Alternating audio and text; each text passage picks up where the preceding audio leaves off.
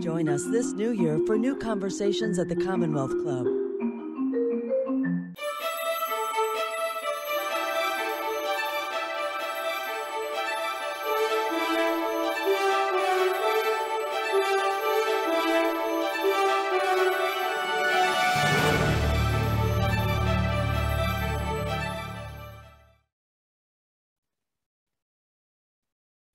Hello and welcome to this virtual event hosted by the Commonwealth of California.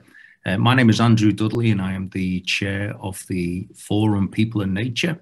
And today we're extremely honored to have our guest, Eugene Linden, an award-winning investigative journalist and more recently an author of Fire and Flood, A People's History of the Climate Change from 1979 to present. Welcome, Linden. Very happy to be here. How are you doing? Very, very well. Thank you. Delighted to be here. Now, before we discuss the book, you've been covering the climate crisis or climate change since the 1980s. So what prompted your interest in the earliest article you wrote, which I believe was in 1988? And what was the feedback? Well, I started looking at climate when I'd been following it actually earlier than that, but I started writing about it. I mean, once you understand climate is the context for all human activities. You know, you can have a climate that's hospitable for humans and a climate that's not hospitable for humans. And the danger was we were creating a self-inflicted wound, creating a climate that might not be as hospitable for humans as the climate of the last 10,000 years, which has been the sweet spot for humanity. Numbers having grown from 5 million to now 7.8 billion. The climate we've had, called the Holocene, is a rarity. In other words, it's not something that comes along often. I mean, it's a product of orbital dynamics and a whole lot of things. And it's been good to us. And so if we're messing with it, I wanted to know about it. And you just mentioned the Holocene. Just for those people that aren't familiar with that word, could you briefly describe what that is and what it means? Well, it's just the most recent climate era. And it began after the last ice ages ended. And the ice ages began about 2.7 million years ago. They were actually important for humanity as well, because human evolution, we probably wouldn't be as smart as we are today without the disruptions of the ice age, because during these periods of cooling and drying, these repeated periods, the specialists died out and the generalists thrived. And so we became successively smarter. But once we got to where we are, we needed the climate as it is, or as it was up until the 1990s. And one of the most startling Facebook posts I read was by Stefan Ramsdorf, who is one of the leading climate modelers in the world out of the University of Potsdam in Germany. And just a year ago or so, he put up a post saying, "Congratulations, humanity, you've left the Holocene."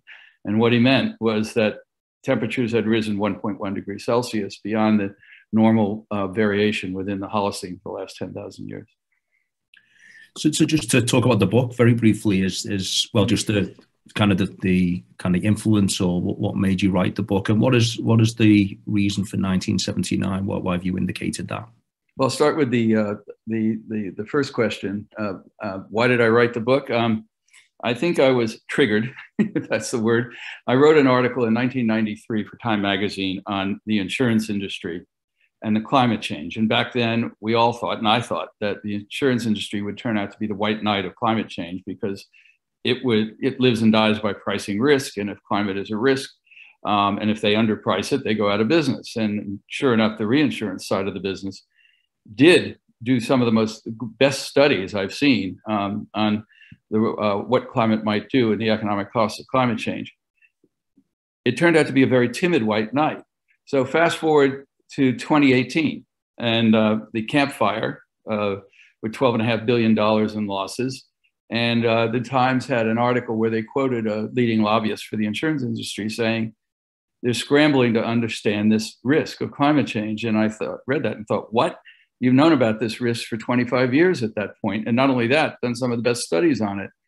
And it raised a question in my mind. It's like, if the insurance industry is scrambling and is not reacting to climate change, even as they know it's an existential risk to their business, it bears trying to understand why no other industries reacted as well. And so I decided I wanted to write an account of how we got to where we are, because my great-grandchildren might peer out of their caves and wonder, you know, how did you guys blow it? Why didn't you do anything about it? Why 1979? Well, that was the first time that the issue of global warming got attention at the presidential level. Jimmy Carter commissioned a blue ribbon panel. The panel came back with their recommendations, and one of them said, if we don't deal with fossil fuel emissions, soon we will likely see changes in climate by the year 2000. They were off by 15 years. We began to see changes in the mid 80s, and they became indisputable in the 90s. So I did read the report of the CEQ report, which suggested trying to limit global average temperature to 2 degrees above pre-industrial levels, which turns out to be precisely the standard agreed by all nations of the world 35 years later in the Paris Agreement. How does that strike you when you see that so many years later? Well, I mean, it on the one hand, it's infuriating. First of all, 2 degrees is going to be no picnic. We're at 1.1 degrees now, and the last decade saw over $3 trillion in weather-related losses. The decade before that was 1.5. So it's almost doubling every decade. And that is going to continue because of the momentum. Carbon dioxide and greenhouse gases, or carbon dioxide stays in the atmosphere for many decades, maybe as long as 100 years. So, and it raises the question, you know, of the counterfactual. What could we have done? And my argument in the book is that the battle was lost in the 90s, because keep in mind, 1990, we're already seeing temperature changes. Emissions since then have risen by 60%. This is when it was already a problem in 1990. Population is up by 2.5 billion people since 1990. The average number of emissions per person globally is 4 tons or more. That's 10 billion tons of carbon that is now means that the rock we have to push up a much steeper hill with a much shorter timeline. And so we needed to act back then. And back then, unfortunately, everybody thought we have time. It turns out we didn't have time. So in your book, you mentioned about Lyndon B. Johnson. He spoke of humans on a geophysical experiment with the atmosphere. So was he the first president to really speak out about this? And for Carter, what really influenced President Carter to take the actions that he did? Well, he had, well, first of all, Johnson did say that, and he had brilliant speechwriters. So he was the first president to talk about it. My guess is that was Dick Goodwin, you know, who was just incredibly eloquent. Carter, I think, surrounded himself with very good people. In terms of the science, he was an engineer himself, as you know, a nuclear engineer, I think, and so he was partial to it. But keep in mind that at the same, Carter's interest, he was interested in climate change. He was more interested in energy independence, because fresh in their minds was, of course, the OPEC oil embargo and gas lines and everything else. And so at the same time, he's saying, he has a blue ribbon panel saying, we need to act or we're going to see climate change. At that very same time, he's also vastly increasing our use of coal. But that was in the name of energy independence. So, you know, he wasn't speaking consistently, but he did create tax credits and other incentives that dramatically brought down the cost of solar and wind during his period. Not to grid parity, not nearly, but had that continued in the 80s, we would have had Reagan couldn't care less about the issue, and of course pulled the incentives. And Phil Clapp, the late environmentalist, set back solar by 10 years. But if we go back to the 90s again, China and India were just beginning their industrialization, particularly China. 1990, they had half our emissions, even though they had a far larger population. Now they have twice our emissions and are by far the biggest greenhouse gas emitter on the planet, and have mooted all the efforts. There have been efforts by particularly the European Union and Japan and others using energy efficiency as well as renewables to kind of lower our carbon emissions. And so we've actually done a reasonable job, but it's been completely overwhelmed by the emissions of China, which is now the largest emitter in the world, and India, which is now the 3rd largest. We're still the 2nd. I understand that President Carter also fitted solar panels on the West Wing. Yes, he did. Well, yeah, he did. I mean, again, I think this driven more by the issue of energy and energy efficiency and energy independence than by concerns. He was concerned about global warming, and he did have very good people. And you know, if had he been reelected, we might not be facing what we're facing today. Mm-hmm. But the other issue, again in the 90s, was we were telling China, you know, you got to leapfrog. You don't have to recapitulate the use of fossil fuels, even as we were pushing fossil fuels. And so it was a question of saying, do as we say, not as we do. And then the other part of this, of course, is we were giving a mixed message, because there was, this is in the 90s. Well, you know, President Clinton was, you know, sensitive to the issue. There were many in our government who were saying, you know, that same issue, that it's a hoax. And then the other thing that began in the 90s, which was really unfortunate, was that business interests mobilized to delay any action on climate change. And they were incredibly effective. And they used a playbook that had been invented to dispute regulation on tobacco, and then kind of optimized during the ozone hole issue to delay action on banning ozone holes, destroying chemicals. And then, you know, they didn't just mobilize, but they mounted a blitzkrieg in the early 90s. And the playbook was dispute the science, question the motives of the scientists, say the consensus doesn't exist, and most of all, say we have time. And so starting in the 90s, you know, that people felt we had time. And then in the late 90s, the worst possible thing happened, which is the issue became politicized. Mm-hmm. And once an issue becomes politicized, facts don't matter. If the messenger is deemed to be illegitimate, you're not going to listen to the facts. And that's been the case ever since. So even today, there's a recent Gallup poll a couple of years ago showed that, you know, a large number of people don't believe that climate change will, 45% don't believe that climate change will have a serious impact in their lifetimes, even as climate change is having a serious impact. And so, you know, without that kind of unity and political will, you're not going to get action. And we didn't. Exactly. So throughout the book, you talk about the transitions between the different presidential administrations, and you also intertwine this with the theory of these four clocks. Could you briefly describe how that works and what that's about? Yeah, well, the four clocks are the device I use to tell the story of what's happened, you know, since the dawn of the climate change era, which the book goes from 1979, but the climate change era really began in 1988 when it became a mainstream issue. And so I use these four clocks because it unpacks a way of understanding what exactly happened in the interaction of these different realms. The first, of course, is reality itself.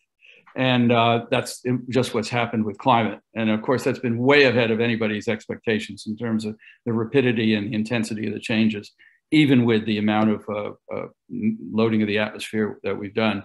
The second clock is the scientific community. And that has a structural lag to reality of a couple of years, because you have to gather data, you have to analyze it, you have to have it peer reviewed and then published, all right? The third clock is the public, and that has lag reality by decades, because as I say, even today, large segments of the public don't even acknowledge that climate is changing, or that there is a consensus among the scientists, where this consensus gelled in the 90s, and it's rock solid, as robust as any scientific consensus we've seen. And then the fourth clock, and it's the most underappreciated and perhaps the most important, is the business and finance community. Because for the first 30 years of the climate era, they were a drag anchor on action. And they're one of the main reasons we haven't done anything. We can talk about that, but in the last couple of years, there's been a sea change, and it's ongoing, where most of the multinationals and the large financial institutions now recognize that climate change regulation isn't the threat. It's climate change itself, and so they've gotten on board. But I do think that what I discovered was that there's a blind spot in the way we do business. Essentially, the momentum of business as usual makes it very difficult for us to integrate into our business practices long-term threats. Because, and that's why I use the insurance industry, they were incentivized to keep writing policies long after it became clear that climate was changing, because businesses live and die at the retail end. Those who actually bring in the business tend to tend to be rewarded, and those who don't tend to be marginalized. Let me, I'm going to read a sentence or two from the end of chapter 18, where I say, our modern market economy is so ingenious at spreading and hiding risk that its very adaptability has become a threat to its future. We're so gifted at finding the profit to harvest in every risk and pushing off the day of reckoning that as a society, we have lost the ability to recognize and adjust to true danger. Wow. And that is our weak stuff. We have basically created an economy that is designed to drive off cliffs. And that has to change if we're going to address this threat. Just to step back to the scientific side of this. So, obviously now it's rock solid, our understanding of what has happened. But back in the day, if I understood it correctly, there was a belief that the climate wouldn't change at speed. It would take a long time to adjust to human based influence. But you had an analogy in the book that you put forward where a code breaker is reading a letter looking for the clues, only to realize that the code was contained within the microdot on one of the full stops. Yes, that's exactly right. What happened was, and you're actually exactly right. In the 70s and through much of the 80s, the conventional wisdom among client sciences was that it would take decades, if not hundreds of years, if not 1,000 years, for climate to change, which is why it's so remarkable that Blue Ribbon panel said we'd see changes by 2000, by the way. And the reason for that, going back to the analogy of the microdot, was that the proxies we used to reconstruct past climates weren't precise enough to see the changes, the rapid changes that might occur in the past. And then in 1988, there are two major ice core drilling projects in Greenland, started a European and American project, took out these giant 2-mile cores and started analyzing them. And these cores had a precise record, and other proxies also came along which had a precise record. And what was revealed was that no, climate doesn't change in a stately and gradual way. It more likely violent and rapid shifts and seesaw patterns that are highly volatile. And so the old analogy was that climate change was like a dial that you slowly turned up or down. The new analogy was like a switch. And that's Richard Alley, a paleogeochemist, who uses that analogy. But in any event, that realization, which when the papers were published in 1993 in Nature and I think Science as well, that realization started a paradigm shift among the scientists about the nature of climate change, and the realization that if we push the climate system too hard, it might go into one of these rapid shifts. And I think that's exactly what we're seeing right now, where climate is shifting. Sea level rises many times the rate of sea level rise for the past 1,000 years, et cetera, et cetera. And so the scientific community, the climate science community, found itself in the process of studying a rapid climate change shift, even as they were discovering that rapid climate change. And they look up from the data and they say, oh, this is happening now also. And the last time it happened was 12,800 years ago. And the other thing you bring up in the book is that scientific rigor doesn't match shorthand journalism. Can you just describe or go into a bit more detail on that? Because I thought that was fascinating. In the sense that the journalists weren't really reporting on the scientific rigor. Well, what happened. I mean, I may not be answering I hope I'm answering your question, but scientists are loath to go beyond the data, and so there's a conservatism in science, but those who would delay action exploited that conservatism. And so, for instance, in the 1990, the IPCC first assessment of the state of the climate, they didn't have any data from the permafrost. Scientists knew back then that if temperatures rose, the Arctic would likely warm faster. They'd also know that permafrost was likely to melt, and that there were hundreds of billions of tons of greenhouse gases stored in the permafrost that might be released. But in the first report, they couldn't mention that because there weren't any research stations, and so it failed. It failed to address that issue, which is actually becoming quite serious. The other thing is that in journalism, there was a tendency to what I would say it's called both sidesism. It was a tendency to, whenever you made an assertion about climate, to try and find somebody who disputed it, even after the consensus was solid and rock solid. And that also led to confusion and belief that in the public that there wasn't a scientific consensus about human-caused climate change. Long after there was, it was as though if long after we knew cigarettes cause cancer, that anybody who asserted some new cancer finding, you'd have to go find somebody who'd say, no, they don't cause cancer. We don't do that. But we did it with climate change well into the 2000s. When the Reagan administration came into power, they quickly undid a lot of what President Carter was putting into motion. But at the same time, you mentioned the IPCC came into being. So that was in the nature of the way it was set up, caused a lot of challenges, didn't it? You were describing that also. Right. I mean, the IPCC was formed, I think, in '88, and the first report was in 1990. It was meant to be, the assessment of the best science.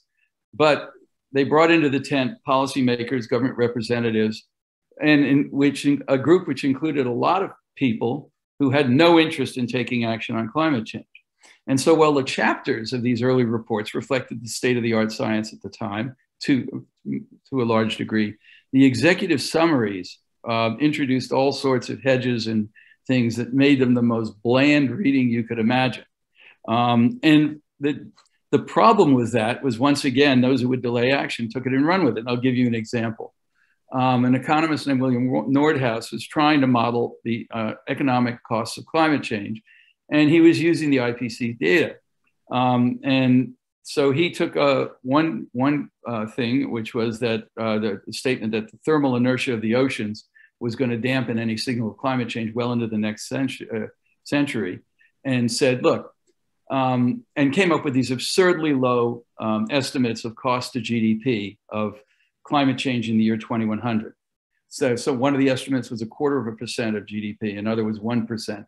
In other words, no one is going to go jumping out of their chair and saying, we've got to do something if 120 years later, or 110 years later, sorry, there was only going to be 0.25% hit to US GDP. One of the assumptions behind those low estimates was truly absurd, which is that 87% of the US economy, he estimated, occurred indoors and thus was insulated from climate change. Well, tell that to the people of Houston during Hurricane Harvey, tell that, or the industries in Houston, the industries in the port of New Orleans during Katrina, or any of the businesses in the fire zone in California and Oregon during the epic fires we've had over the last few years. But in any case, once he's a distinguished scientist, he actually was given the Nobel Prize a couple of years ago for his work on climate, which sticks in my craw. But William Niskanen, who was then head of the conservative economist, head of the Cato Institute, a libertarian think tank, goes before Congress, cites Nordhaus's work, saying, it looks like the impact on the economy is going to be very modest and not much in the long run. So we have time. And so everything conspired to sort of delay action back then. And we're living with the results now. What do you think we can learn from, or what can the global community learn from our experience with the CFC and the ozone layer, and also with the denial effect that DuPont kicked in during the Reagan administration? Right. I wrote an appraisal of action on that for Time way back when. And what was interesting was that during the Carter years, they were moving towards a ban because the discovery that CFCs, these chemicals used as refrigerants and other things, could harm ozone, atmospheric ozone, upper layer, stratospheric ozone, dates to 1974. It comes out, and so Carter is moving towards a ban. Then, and DuPont, the world's largest maker of CFCs at that point, starts research on the alternatives, expecting that the chemicals are going to be banned. The next thing that happens is Reagan's elected, and the CFC industry lobbyists realize Reagan's not going to ban these chemicals. And so DuPont stops work on the alternatives, and they start lobbying to not have these chemicals banned. Then a year or two later, in the early 80s, Joe Farman from the British Antarctic Survey discovers the ozone hole. Not only were these chemicals destroying ozone, there was actually a hole in the layer the size of a continent, and the danger, of course, as I'm sure most of you know, was that without the ozone layer, dangerous UVB radiation would hit the surface of the Earth. As one NASA scientist put it, it would sterilize the planet. So this is like a life-threatening thing. But still, very disingenuously, they threw all these arguments. This is the industry, and DuPont in particular, saying, oh, it's a mature market, it's not going to be rising, even as they knew refrigeration was exploding internationally and these chemicals were going to go up. Any case, then NASA goes in 87, I think it was, and discovers its own, it does its own measurements and discovers the ozone hole, the smoking gun, as it was called back then. And DuPont realized that the jig was up.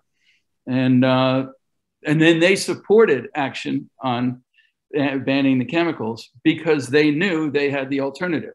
Well, that kind of success with climate change, and we're going to be living in a sauna in 150 years, because ozone was one class of chemists. If ozone was a mole hole, if the CFCs were a mole hole, the amount of the fossil fuel industry is Everest. And, it is so perfused through our economy that almost everything we do contributes in some way. 2 billion tons of steel made each year, 8% of the emissions going up there. Concrete, another several percent. Agriculture, 10%. I mean, everything. Transportation, a huge number.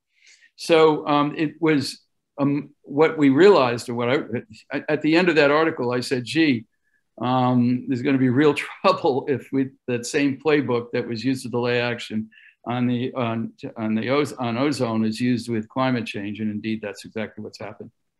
And there has been real trouble. So just for our viewers, if you have a question for Eugene, please feel free to pop it into the Q&A section on YouTube, and then we'll get to those in about 15 minutes. Just to go back to the insurance industry. So as you mentioned, you thought that they were going to be the white knight of the business community, and, they were going to, detect the risk. And you talk about the perverse incentives with the insurance industry, knowing for their accurate risk assessment, should profess to have been blindsided by events its own risk assessors predicted. Are you seeing that out in play now in Florida and California? Yeah, well, let me say a mea culpa. I was wrong back then, and I was wrong for a couple of reasons.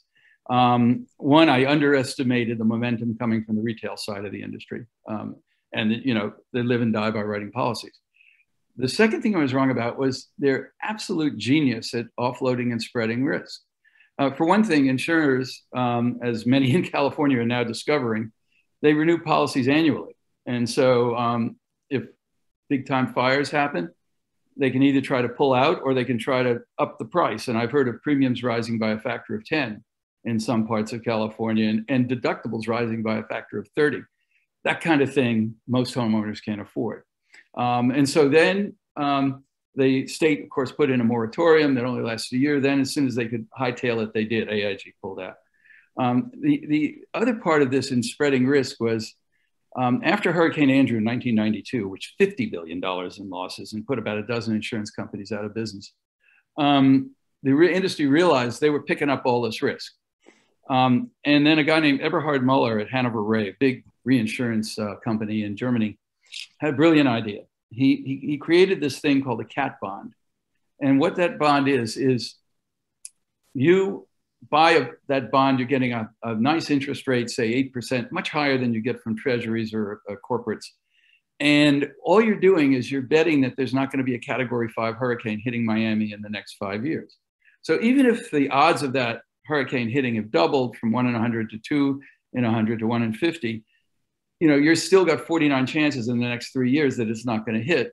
And institutional investors love this bond because it's what's called as non-correlated to their other assets. In other words, the market could fall through the floor, interest rates could go kablooey, but you'd still get your nice 8%, so long as the hurricane didn't hit. And so what it did for the insurance industry was it gave them access to hundreds of billions of dollars in institutional money. They didn't have to backstop all the risks. And so the combination of the incentives at the retail and in their genius at spreading risk, and also they can pull out. which they did a lot of in Florida. And what happened when they pull out? The state picked up the risk. The state, in other words, socialized the risk so that in effect, that state entity, which very quickly became the largest insurer in the state, which shows you that they were underpricing risk because no private insurer would compete with them. If that goes bankrupt because of a windstorm, the middle income taxpayers in the middle of the state are going to be picking up the tab for the more wealthy people living on the coast. Something similar is happening in California with the FAIR program. But all of these things enable the insurers to either leave markets or underprice risk, knowing that somebody else would pick up the risk. The net effect of all of that together is that millions of people since 1990 and since the issue became known have moved into harm's way, into the zones that are most at risk from climate change on the coast, into the fire zones in the West. And indeed, Miami is like the hottest real estate market in the country at the moment. And it is one of the counties most at risk for all the aggregate effects of climate change of any counties in the country. Palm Beach County, too, another old red hot real estate market. And so we're setting the stage for a potential financial crisis that dwarfs 2008. I had a front row seat at that crisis because I was a chief investment strategist for a hedge fund and watched it unfold. And actually, we were involved in trying to protect ourselves. And the same as something parallel could happen, something similar with a climate financial crisis that might come down the road. It too would involve real estate, and it would be triggered by people either not being able to get insurance or not being able to sell their home or not being able to get a mortgage because they can't get fire or flood insurance, things like that, or wind insurance, and finding that there aren't buyers. And certain, the Rhodium Group, ProPublica, and the Times did a study, or the Rhodium Group did the study of every fifth county in the United States, countywide study, assessing them for climate risk. And they had 4 different types of risk. They had more, but they had wet bulb temperature, absolute temperature, sea level rise, floods, fires, farm yields. And some of the wealthiest counties in the country are, when you aggregate all these risks, they estimate from 2040 to 2060 will become near uninhabitable. In other words, so we are teeing up a rather large financial crisis that might happen before even the worst effects of climate change are upon us. So the backstop insurer or state-owned insurer in Florida is Citizens Property Insurance, is that correct? Yeah, that's right. So you think that the creation of an organization like that has created a false sense of security for people moving into Florida and buying property? Well, it's made, because the pricing, if you're underpricing risk, you're essentially providing an incentive for somebody. It's not a simple issue. Mm-hmm. Keep in mind, like the Florida Keys are entirely dependent on the tourist industry. If they actually price risk for the floods and fires, floods and winds and sea level rise in the Florida Keys to its true level, none of the people who work in those industries will be able to afford to live there. The ultra wealthy can self-insure. If they have their house for the next 20 years, they might be happy, or their condo, even if it's a total loss down the road. But most people don't have that kind of backstop. And already we're seeing people migrate from some of the fire zones in California, for instance. Wired just had an article on this, moving to New England, which is perceived to be safe. And indeed, that Rhodium study said that New England might be the one place that has positive migration because of climate change, because it is better insulated from the aggregate risks than all the other counties in the country. Electric vehicles, they are becoming extremely popular now. So what's your view on those? And also, could we discuss the kind of flip-flopping, a bit like the General Motors, where they've gone from supporting EV technology to then going back to gas? Well, I think, EVs have expanded far more rapidly than anybody expected. And one of the reasons is ironic, and that is that the explosion of smartphones in the first decade of the 2000s led to extraordinary innovation in battery technology, which led to more efficient and longer lasting batteries, extending the range of EVs. And that's one of the tributaries to why they become so wildly popular. I think $7 gas in California is going to make them even more popular. Now, some of the major auto companies started work on EVs back in the 90s or even further behind. But I always had the impression that what they were trying to do was prove that EVs were impractical back then. Then, of course, Tesla comes along and has a market capitalization that is larger than all the other auto companies put together. It's tremendous black eye for that industry. And now they're all struggling to get into the business. On the other hand, they have mixed motives. I mean, I use the analogy, it's somewhat like IBM giving away the operating system to Bill Gates. Well, giving away, yeah, and the personal computer, because they didn't want to jeopardize their legacy business, the core business. Obviously, 95% of all the cars that GM sells are gas powered. And they don't want to kill that business, even as they want to be in the EV business. And I think that battle is going to be fought, but it's probably going to be won by the EV side in the long run.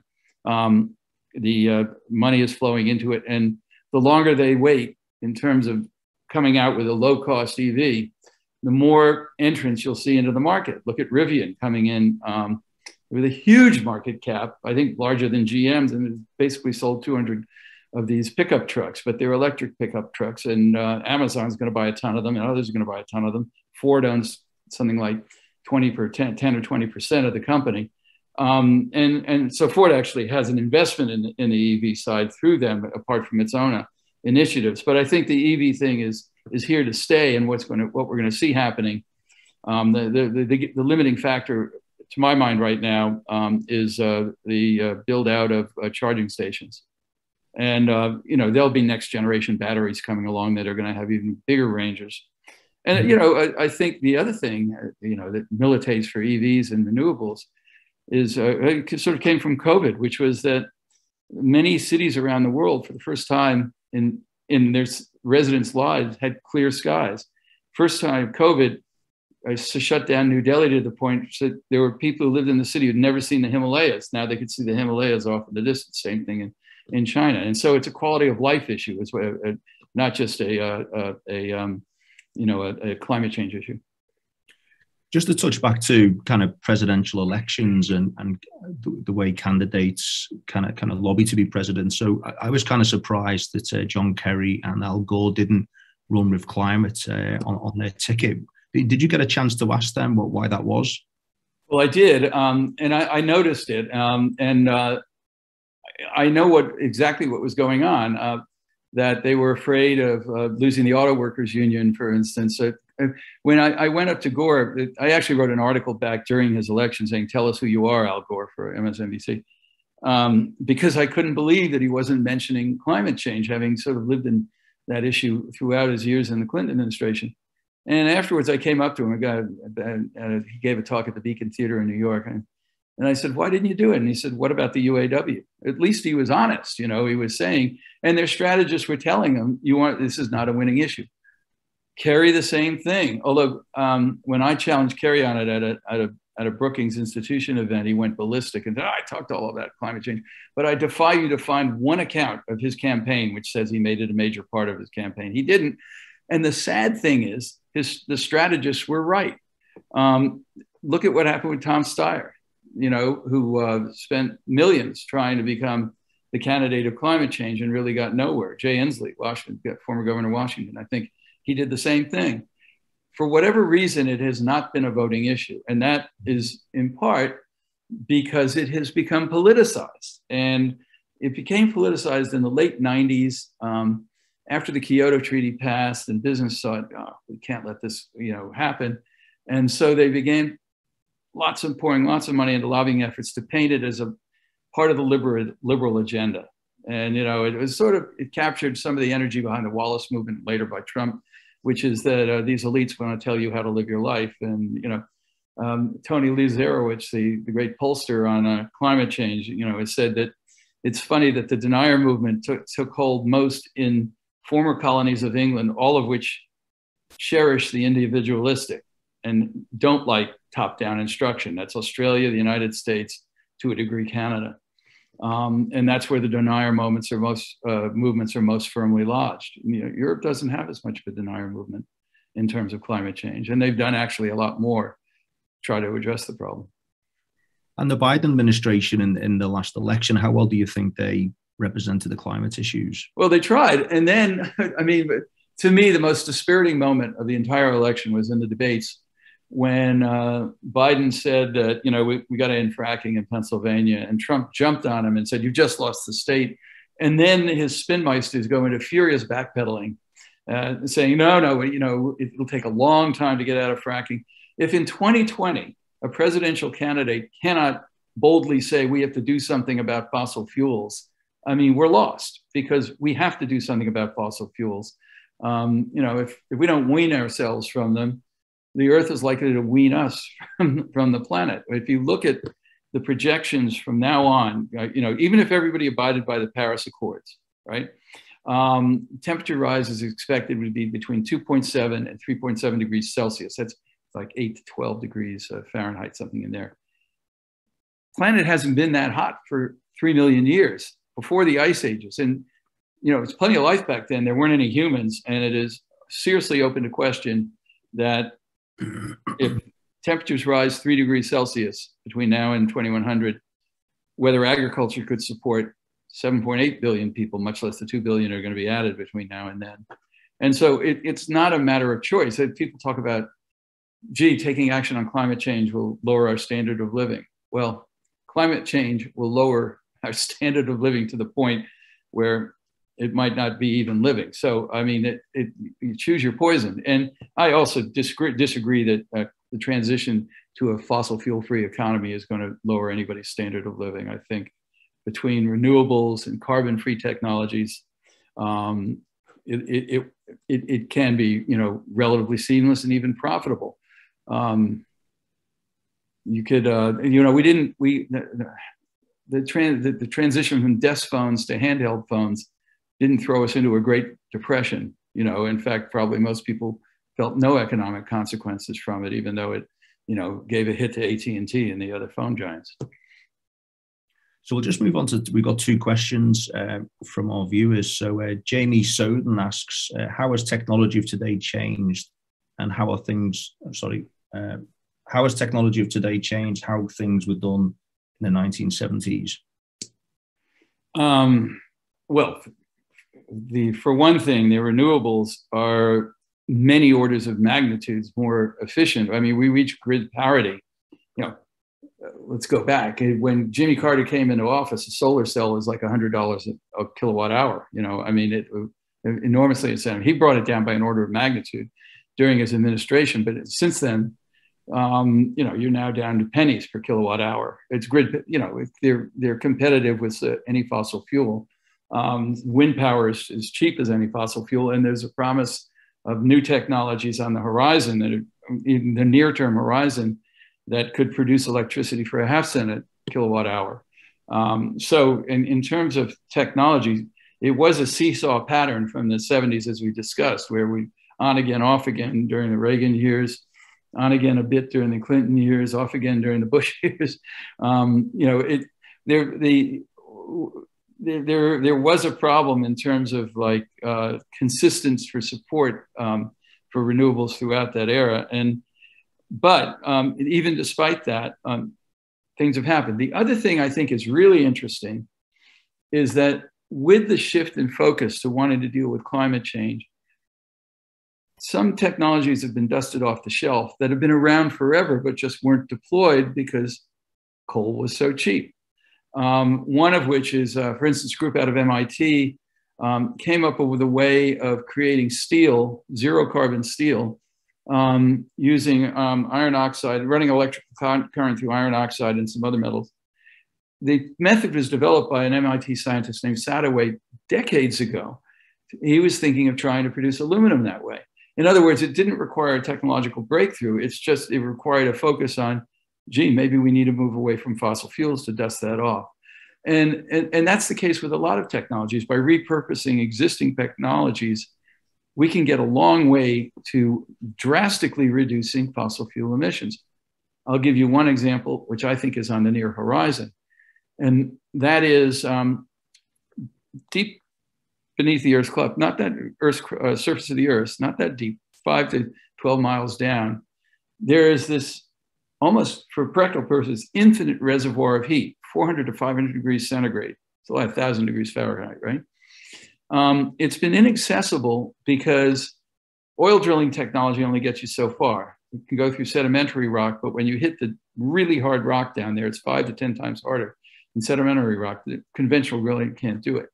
Again, a group of scientists out of MIT teamed up with some veteran drilling experts from the oil industry, and they are combining the two technologies using a technology that was originally developed for fusion research to create high temperature plasmas to actually, it's called millimeter beam, wave beam technology.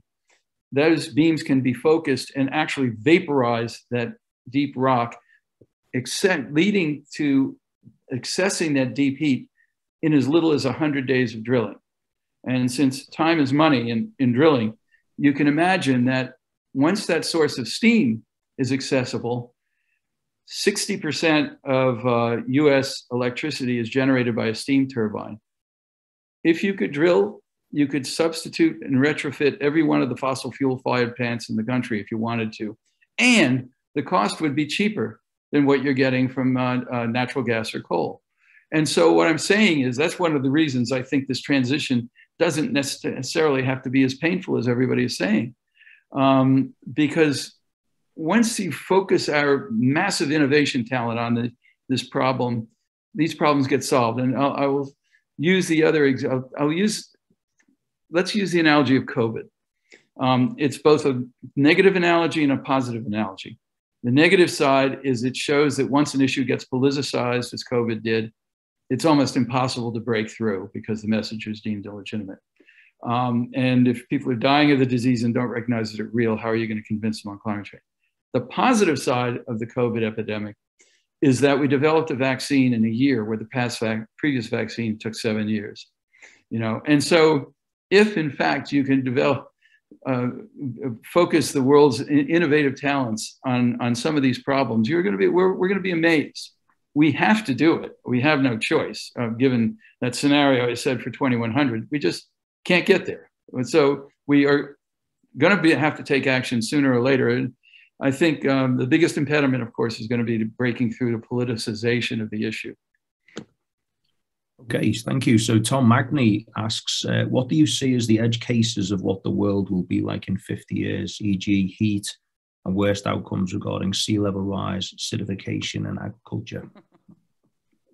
I don't think you want to hear it. I mean, that's the issue. I mean, where we're heading is a bad enough case without action. In other words, at 2.7 to 3.7 degrees, the sea level rise,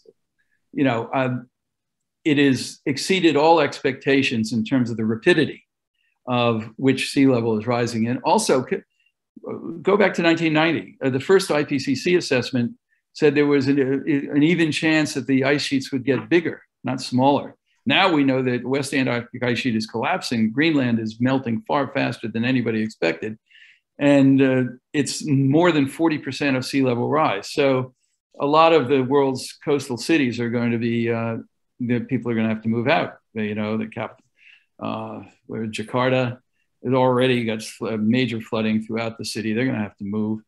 In Bangladesh, elsewhere, it's 100 million, 150 million people at risk for the expected sea level rise. And it's probably a much larger number than that.